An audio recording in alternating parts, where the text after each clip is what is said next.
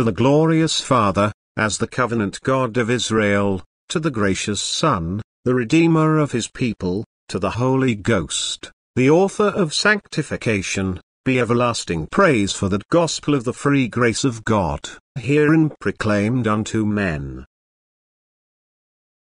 With the disciples on the Lake of Galilee. A sermon. Number 1686. Delivered on Thursday evening, October 6, 1881. By Reverend Charles Haddon Spurgeon. At the Metropolitan Tabernacle, Newington. The men marveled, saying, What manner of man is this, that even the winds and the sea obey him? Matthew 8:27. And they feared exceedingly, and said one to another, What manner of man is this, that even the wind and the sea obey him? Mark 4:41. This story of the storm upon the lake is wonderfully full of spiritual interest. Not only does it, literally, show to us the divine power of our blessed Master in lulling the storm, rendered the more conspicuous by being placed, side by side, with the human weakness which made him sleep in the ship upon a pillow, but, spiritually, it is a kind of ecclesiastical history, a miniature outline of the story of the Church in all ages. No, the teaching ends not when you have read the incident in that light, it also contains a suggestive forecast of the story of every man who is making the spiritual voyage in company with Jesus. Notice, first, how it is a kind of ecclesiastical history. There is Christ in the vessel with his disciples. What is that but a church with its pastor? We see in the church a vessel bearing a rich cargo, steering for a desired haven and fitted out for fishing on the road, should fair opportunity occur. Her being upon a sea shows her to be here below, subject to trial, suffering, labor and peril. I scarcely know of any more apt picture of a church than a ship upon the treacherous Galilean Sea with Jesus and his disciples sailing in it. After a while a storm comes, this we may safely reckon upon.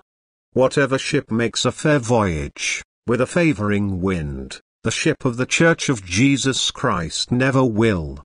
She has her calms, but these last not forever. Her sail is sure to be weather-beaten at one time or another, and the occasions are seldom far apart. The vessel which has Jesus for its captain is destined to feel the tempest. Christ has not come to send peace on earth, but a sword. This is his own declaration and he knows his own intent. Every sail of the good ship which bears the flag of the Lord High Admiral of our fleet must be beaten with the wind and every plank in her must be tried by the waves. To Christ's church there are many storms and some of them of the most terrible character. Of heresy, how near to wrecking has she been with the false doctrines of Gnosticism, Arianism, Popery and Rationalism. Of persecution she has constant experience, but sometimes exceedingly vehement has the hurricane been. In the early stages of church history, the pagan persecutions of Rome followed thick and fast upon each other, and when giant pagan had emptied out all his fury, there came a worse tyrant whose magical arts raised hurricanes of wind against the good ship, there sat, at Rome, a harlot who persecuted the saints exceedingly, being drunk with their blood. Then there raged a cyclone which almost drove the boat out of the water and drenched and well near drowned her crew. A fierce cyclone beat upon the royal vessel, so that the waves threatened to swallow her up. Tears and blood covered the saints as with a salt and crimson spray. Hers was no pleasure trip, she went forth like the lifeboat, fashioned for the purpose of riding out the storm. The true ship of the Lord was, and is, and will be in a storm until the Lord shall come, and then there shall be for it no further wave of trial, but the sea of glass forever. Note, again, that while this storm was roaring worse and worse, the Lord was in the ship, but he seemed to be asleep. So has it often been. No providence delivered the persecuted. No marvelous manifestations of the Spirit scattered the heresy. The Christ was in the church, but he was in the back part, with his head upon a pillow, asleep. You all know the portions of church history which this illustrates. Then came distress. The people in the vessel began to be alarmed.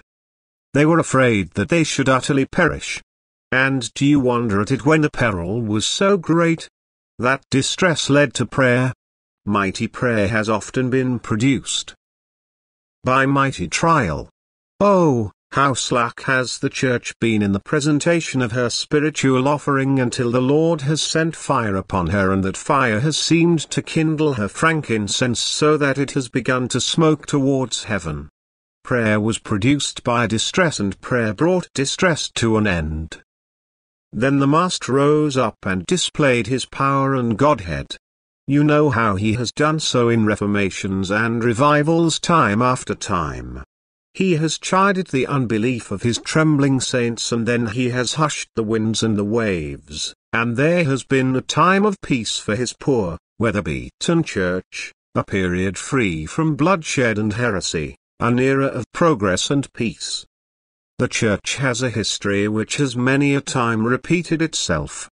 If you take an interest in the navigation of that wondrous vessel which carries Christ and all his chosen, you will never have to complain of lack of incidents. But I think I said that the story of the storm upon the lake is an admirable emblem of the spiritual voyage of every man who is bound for the fair havens in company with Jesus. We are with Christ, happy with him and sailing pleasantly. Will this last? Right speedily comes a storm. The ship rocks and reels. She is covered with the waves. It looks as if our poor rowboat will sink to the bottom. Yet Jesus is in our hearts, and that is our safety. We are not saved by seamanship, but by having on board the Lord paramount who rules all winds and waves, and never yet lost a vessel that bore the cross at its masthead. Sometimes within our hearts he seems to be asleep. We hear not his voice, we see but little of his face. His eyes are closed, and he, himself, is hidden out of sight. He has not altogether left us, blessed be his name, but he appears to be asleep. Ah, then the ship rocks, again, and we reel, again, and we wonder that he can still sleep. Then are we driven in awed alarm to prayer, to which we ought to have betaken ourselves long before. It may be that we have been busy with ropes and tackle, strengthening the mast, furling the sail, doing all kinds necessary work, and, therefore, leaving undone the most necessary work of all, namely, seeking out the Master and telling him the story of our peril. We pray not till we are forced to our knees, sad sinners that we are. The boat will go down. She will go down. And now it is that we, also, go down to the cabin and begin to wake him up with, Master, save us. We perish. Then you know what happens, how the gentle rebuke passes over our spirit and we are humbled. But the grand rebuke is heard by the winds and waves, and they are quieted and sleep at the Master's feet, and in us and around us there is a great calm. Oh, how profound the peace! How blessed the stillness!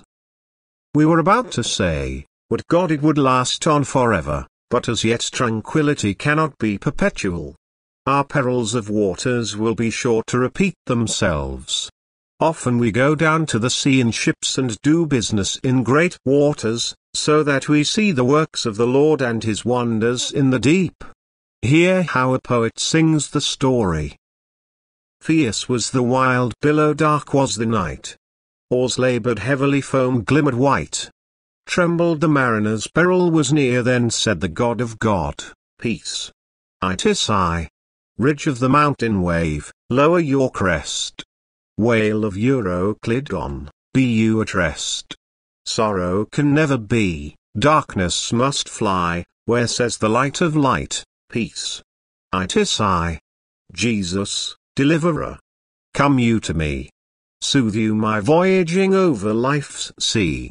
You, when the storm of death roars sweeping by. Whisper, O truth of truth. Peace. It is I. On this occasion I will not further call your attention to the storm, or to the calm, but I beg you to observe the feelings of the disciples about the whole matter. The text says that the men marveled, saying, What manner of man is this, that even the winds and the sea obey him? God evidently thinks much of his people's inward feelings, for they are recorded here and in many other cases. The report of what these poor fishermen felt is as carefully made as the record of what their Lord and Master said, since this was necessary to set forth the intent and purpose of their Lord's utterances. God often regards the external action as a mere husk, but the feeling of his people is the innermost kernel of their life story, and he prizes it. Some men practice introspection so much that they grow, at last, to make a kind of fetish of their inward feeling. This is wrong. Yet there is an error on the other side in which we cease to make conscience of our feelings and think them to be a matter of no consequence, as if there could be real life without feeling. I will cry up faith as much as anyone, but there is no need to depreciate all the other graces, and especially all the emotions, in order to do honor to faith. We may honor the air and yet see no reason for slaying all the rest of the royal seed. We must both feel aright and believe aright, and it is sometimes good for us to have a lesson about how to feel towards our Lord Jesus Christ. Though feeling must be secondary to faith, yet it is far from being unimportant. At this time I shall principally talk about three feelings towards Christ. First, the men marveled. We will dwell upon that, marveling at Christ's work. Secondly, if you will turn to Mark, the 4th chapter and the 41st verse, you will see that Mark describes the feeling of the men as fearing exceedingly. That shall be our second head, or stricken at his presence. Thirdly, we see them, in our text, admiring his person, for they said, What manner of man, or, more correctly, what kind of person is this, that even the winds and the sea obey him? 1. First, then, marveling at his work. May I ask you to indulge, for a little while, the feeling of wonder? You believe in Jesus Christ and you are saved. Salvation comes not by wondering, but by believing. But now, having been saved, having passed from death unto life, and having been preserved for years upon the sea of life in the midst of many storms and, at this moment enjoying a great calm and restfulness of spirit, I invite you to marvel. What wonderful things Jesus has done for me. It is in my power, if I choose, to waste my time in reading romances, but I care nothing for them, for my own life is to me more romantic than romance. The story of God's goodness to me is more thrilling than any work of fiction could possibly be. I am speaking to some here who I am sure will join with me in acknowledging that there is a freshness, a novelty, a surprise power about the dealings of God with us which we do not meet with anywhere else. Well do we sing in our hymn, I need not go abroad for joys, I have a feast at home. And we can also add that we need not go abroad for wonders, for we have a perfect museum at home in our own experience. John Bunyan, when he was describing the experience of his pilgrim, said, "Oh, world of wonders! I can say no less." And so it is. The life of the godly man, on the God side of it, as he receives grace from Jesus, is a gallery of heavenly art. He is an exhibition of divine skill and power, a wonderland of mercy. Still has my life new wonders seen.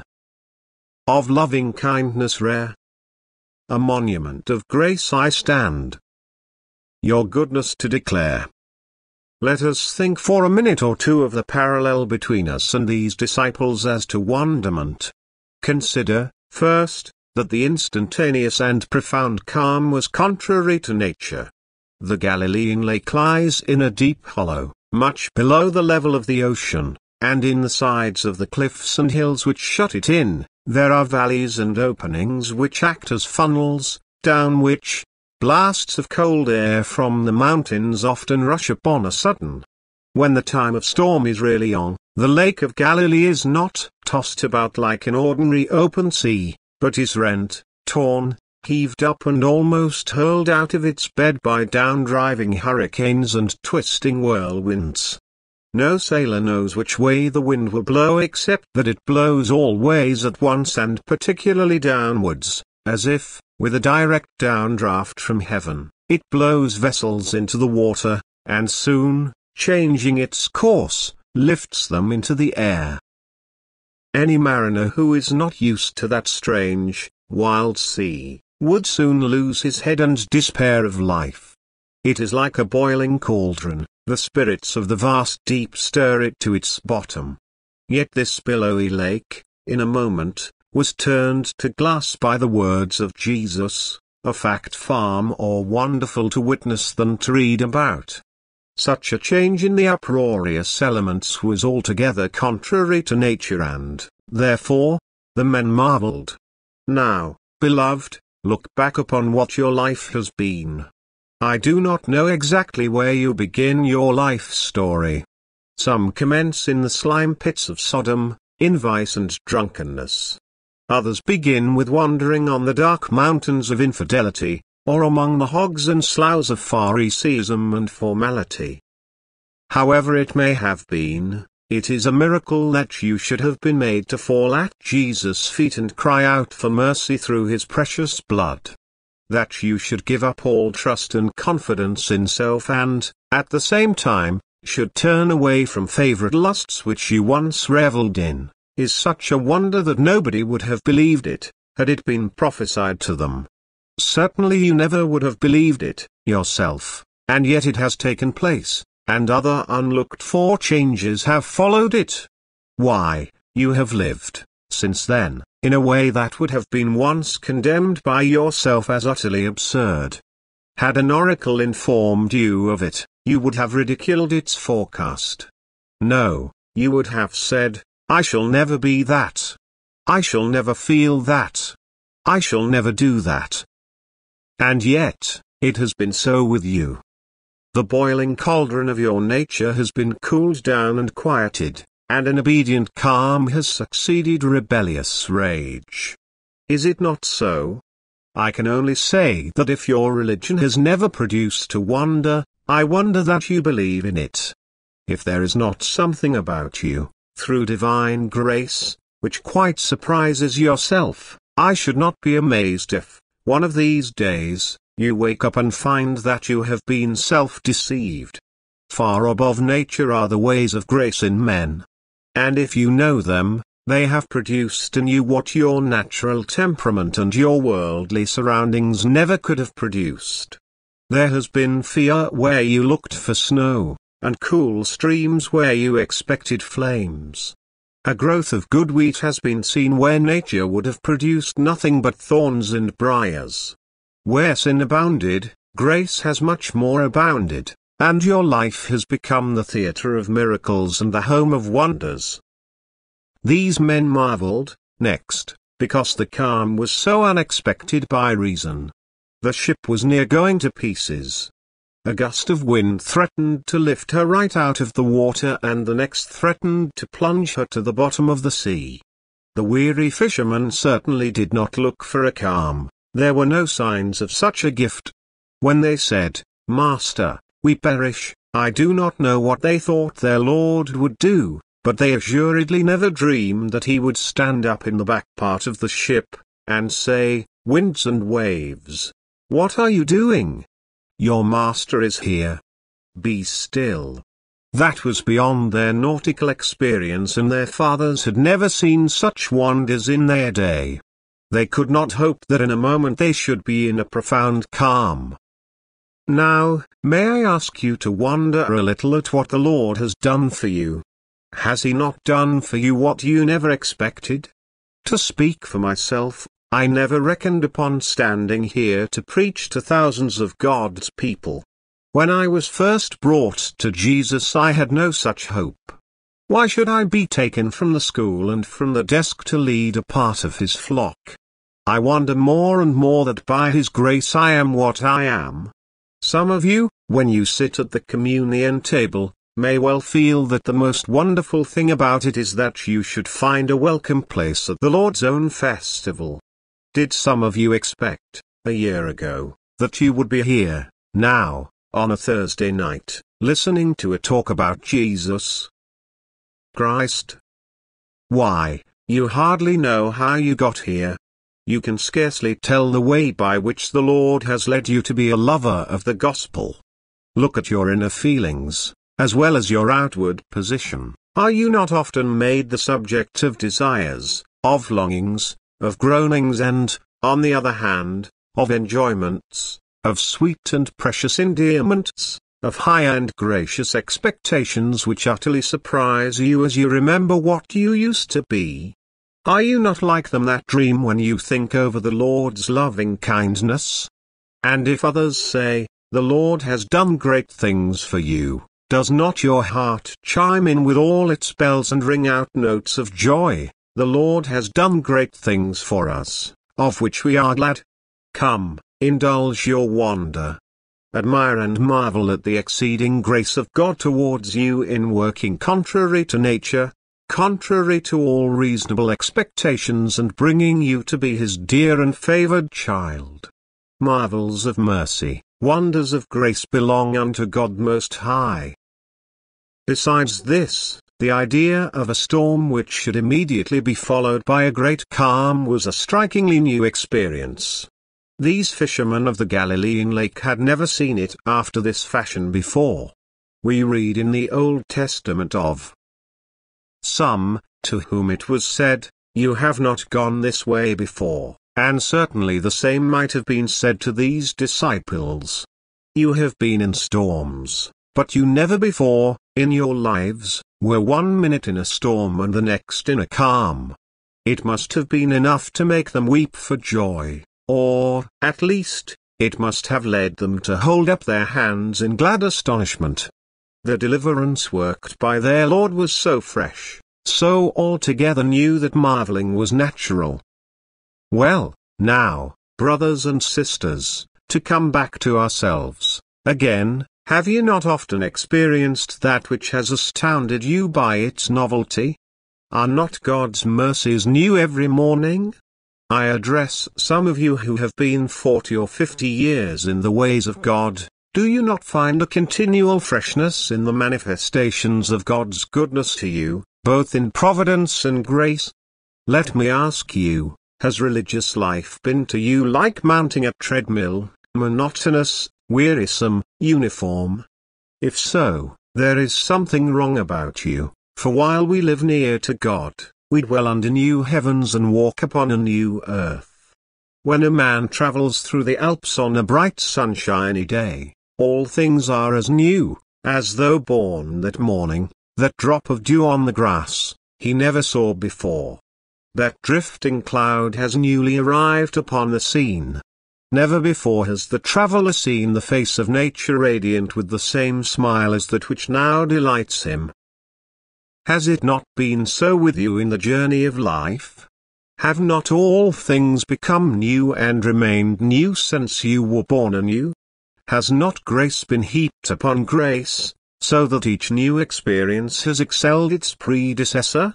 Still have I beheld fresh beauties in my Master's face, fresh glories in my Master's words, fresh assurance of his faithfulness in his providence, fresh joy in my Master's spirit as he has dealt graciously with my soul. I know that it is so with you, and I want you to marvel at it, that God should take so much trouble to manifest himself to poor creatures that are not worth his treading on, that he should devise 1,000 things most rare and new for such insignificant insects of a day as we are. Glory be to his blessed name. It may well be said of us, the men marveled and said, "What manner of person is this who deals so with his people?" Who is a God like unto you? What is man that you are mindful of him? And the Son of Man that you visit him?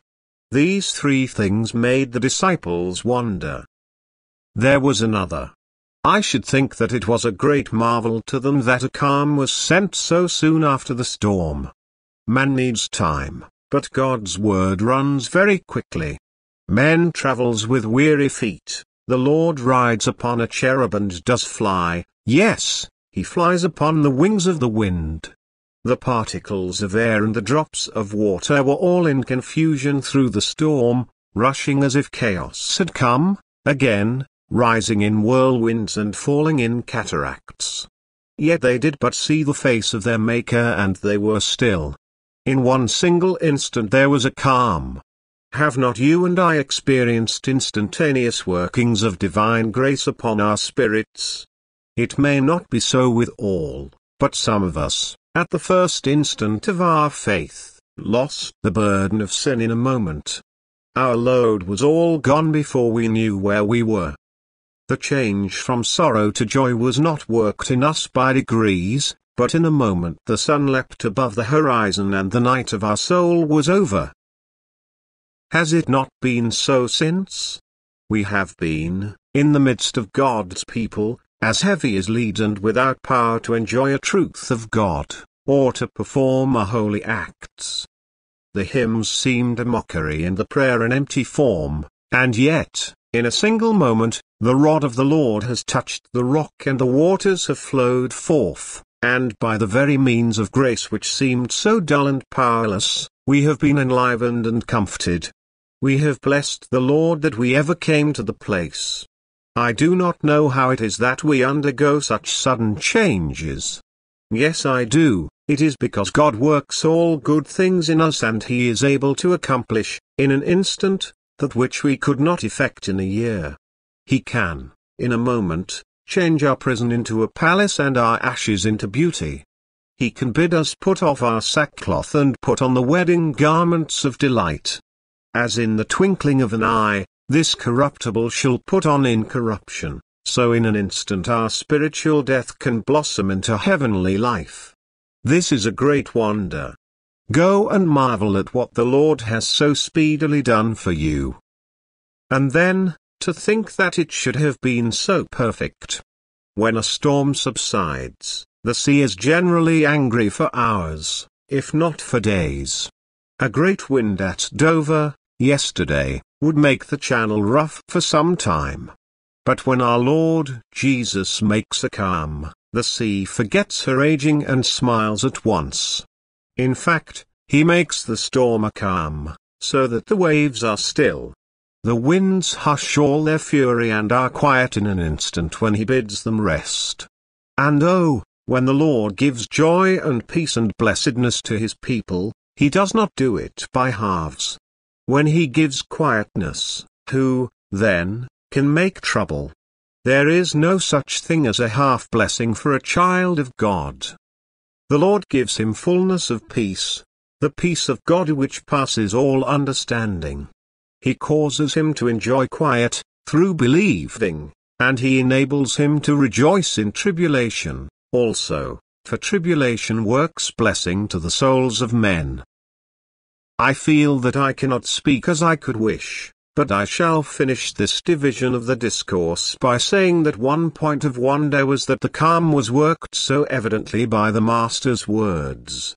He spoke and it was done. He poured no oil upon the waters. His will was revealed in a word and that will was law. Not an atom of matter dares to move if the divine fiat forbids. The sovereignty of Jesus is supreme, and His word is with power.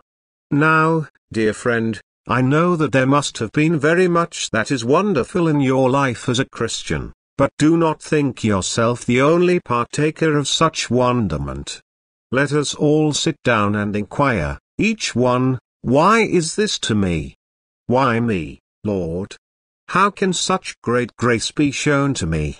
And how can the Son of God stoop to look at me and take me into marriage union with Himself and promise that I shall live because He lives, that I shall reign because He reigns? Sit down, I say, and believingly marvel, and marvel, and marvel, and never leave off marveling. And let me drop one little word into your ear. Is there something that you need of God concerning which unbelief has said that it is too wonderful to be expected? Let that be the reason why you shall expect it. There is nothing to a Christian so probable as the unexpected, and there is nothing which God is so likely to do for us as that which is above all we ask or even think. God is at home in Wonderland. If what you need is a commonplace thing, perhaps it may not come. But if it strikes you as a marvel, you are in a fit state of heart to honor God for it, and you are likely to receive it. Do not think that because between you and heaven, if you reach it, there will be a giant causeway of marvels, therefore you will never get there. But, on the contrary, conclude that the God who began to save you by so great a miracle as the gift and death of his own dear Son, will go on to perfect your salvation, even if he has to fling into the sea 1,000 heavens to make stepping stones for you to tread upon so you can reach his presence. He that spared not his own Son, but freely delivered him up for us all, how shall he not, with him, also freely give us all things? Therefore expect wonders. These men marveled, expect to keep on marveling till you get to heaven, and to keep on marveling when you are in heaven and throughout eternity. Wonder will be a principal ingredient of our adoration in heaven. We shall sing with wonder and surprise his loving kindness in the skies. I have been somewhat long on this first head. I will therefore give you a little, and only a little, upon the second. 2. Let us now see how the disciples were awe-stricken at our Lord's presence. Mark says that the men feared greatly. They feared greatly because they found themselves in the presence of one who had stilled the winds and the waves. Brothers and sisters, it is well to cultivate that holy familiarity which comes from nearness to Jesus, and yet we ought always to be humbled by a sense of that nearness. Permit me to remind the boldest believer that our loving Lord is still God over all. He is to be honored and reverenced, worshipped and adored by all who draw near to him. However much he is our brother, he says, "You call me Master and Lord, and you do well, for so I am." He is all the greater because of his condescension to us, and we are bound to recognize this. Whenever Jesus is near, the feeling of holy awe and solemn dread will steal over true disciples. I am afraid of that way of being so familiar with Christ as to talk of him as, "Dear Jesus" and "Dear Lord," as if he were some Jack or Harry that we might bait on the back whenever we liked. No, number. This will never do. It is not such language as men would use to their prince. Let them not, thus, address the King of Kings. However favored we may be, we are but dust and ashes, and our spirit must be chastened with reverence. When Jesus is near us, we ought to exceedingly fear because we have doubted him. If you had been suspicious of a dear friend and had indulged hard thoughts about him, and, all of a sudden you found yourself sitting in the same room with him, you would feel awkward, especially if you understood that he knew what you had said and thought. Oh, you will feel ashamed of yourself, my brothers and sisters, if Jesus shall draw near to you. The wisest thing you can do in such a case is to say, "My Master, my Lord, since you favor me with your presence, I will first fall at your feet and confess that I doubted you, that I thought that the stormy wind would swallow up the vessel and that the waves would devour both you and me. Forgive me, Master, forgive me for having thought so evil of you." Whenever we are near to Christ, one of the first feelings should be that of great humiliation. Let us fall at his feet and confess how ill we have thought of him. Brethren, we have been so foolish as to fear his creatures, paying to them a sort of worship of fear, as if they had more power to harm than Jesus had to help. We clothe wind and sea with attributes which belong only to God, and look upon our trials as if they tried the Lord, 2, and vanquished him because they vanquish us. Are we not, because of this, smitten with dread in the presence of the Christ? And then the next feeling should be, since he has come to me, this mighty one who has worked such marvels for me, let me try to order myself right in his presence. I notice whenever the Lord Jesus Christ is very present in this congregation how carefully everybody sings. I notice about tune, time and tone a difference from the singing which is usual and even from that singing which comes of having an acquired skill in music.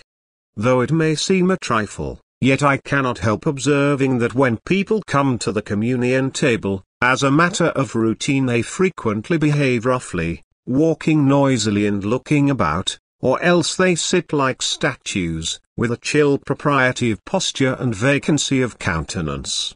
But you will notice that fellowship with Jesus affects the glance of the eyes, the thoughts of the soul and, consequently, the movements of the body.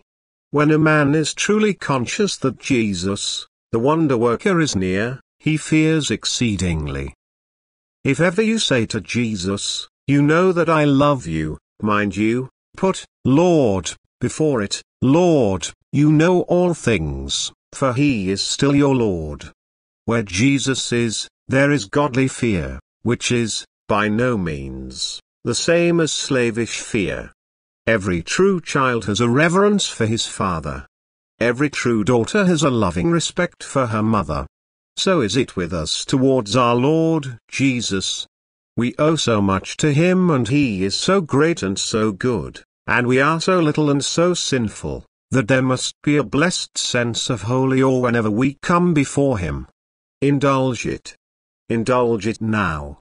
You know how John puts it, "When I saw him, I fell at his feet as dead." Why, that is the man who leaned his head on the bosom of Christ.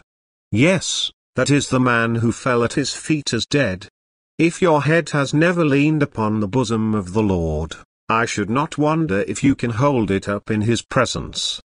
But when it has once lain there, in confiding love, reposing upon boundless mercy, then that head of yours will lie in the dust uncrowned if God has honored it, for it will be your delight to cast your crown at his feet and give him all the glory. Oh, reign forever, King of kings and Lord of lords. Conquer me, my Lord. Subdue me perfectly. Make dust of me beneath your feet. If you shall be but the 10th of an inch the higher for my downcasting, oh, my Master, and my Lord, with joy I would shrink to nothing before you, that you may be all in all. May this be your feeling and mine. The men feared exceedingly, let us fear, also, after a believing sort. 3. Now to close. The third thing is admiring the person of Jesus, for these men who marveled, and who feared exceedingly, admired the person of him who had set them free from the storm, saying, "What manner of person is this, that even the wind and the sea obey him?" Come, let us admire and adore the nature of Christ which is altogether beyond our comprehension. The winds and the sea obeyed him though he had slept like other men. When his head was that of an infant, the crown of the universe was about his brow. When he was in the carpenter's shop, he was still the creator of all worlds. When he went to die upon the cross, a myriad of angels would have come to rescue him if he had but willed it. Even in his humiliation he was still the Son of the Highest, God over all, blessed forever. Now that he is exalted in heaven, do not forget the other side of the question. Believe that he is just as much man, now, as when he was here, as truly a brother of our race as he is God over all, blessed for evermore. Let us now give our hearts to admiration of him in his complex nature which is beyond comprehension. He is my next of kin and yet my God, at once my Redeemer and my Lord. We may each one cry with Job, "I know that my next of kin lives, and that he shall stand in the latter day upon the earth. And though, after my skin, worms devour this body, yet in my flesh shall I see God. Because he lives as my kinsman, there is the sweetness of it, and because he is my God, there is the glory of it. He is both tenderly compassionate for my infirmities and gloriously able to overcome them. He is a complete Saviour because he is both human and divine. Come, my soul, bow down in wonder that God should send such a Saviour as this to you. A person asked me the other day whether I had seen a book entitled, 16 Saviours. I answered, no, I have not, and I do not want to know of 16 Saviours. I am perfectly satisfied with one. If all who dwell in heaven and earth could be made into Saviours and the whole were put together, you might blow them away as a child blows away thistledown. There is this one Saviour, the Son of Man, and yet the mighty God, and he cannot be moved. Joy then, my brothers and sisters, and rejoice in the nature of your blessed Lord. Next, rejoice in his power which has no limit, so that even the winds and the waves obey him. The winds, can they have a master? The waves that cast their spray upon the face of princes, can they acknowledge a sovereign? Yes. The most fickle of elements and the most unruly of forces are all under the power of Jesus. Joy and rejoice in this. Little, as well as great, yon Atlantic that divides the world and that little drop in the basin of Gennesaret are alike in the hands of Jesus. The power of God is seen in a falling mountain when it crashes village, but it is as truly present when the seeds are scattered from the pod of the horse, or a rose leaf falls upon the garden walk. God is seen when an angel flashes from heaven to earth, and is he not seen when a bee flits from flower to flower? Jesus is the master of the little as well as of the great. Yes, he is King of all things, and I joy, this moment, to think that even the wicked actions of ungodly men, though they are not deprived of their sinfulness, so as to make the men the less responsible, are, nevertheless, overruled by that great Lord of ours who works all things according to the counsel of his will. In the front I see Jesus leading the van of providence.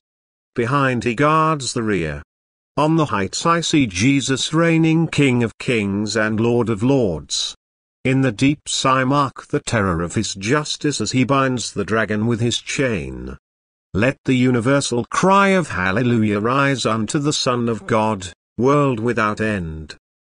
Sit down and admire and adore his unlimited power, and then conclude by paying homage to that sovereignty of his which brooks no question, for the winds and waves did not only perform his will, but, as if they were waking into life and rising into intelligent knowledge of him, they are said to obey him, from which I gather that Christ is not only the forceful master of unintelligent agencies, but that he is the sovereign master of things that can obey him, and he will be obeyed. Ah, you may bite at him and hiss at him, but as the viper broke his teeth against the file, yet hurt it not, so shall the ungodly exercise all their craft and all their strength, and the result shall be shame and confusion of face to them.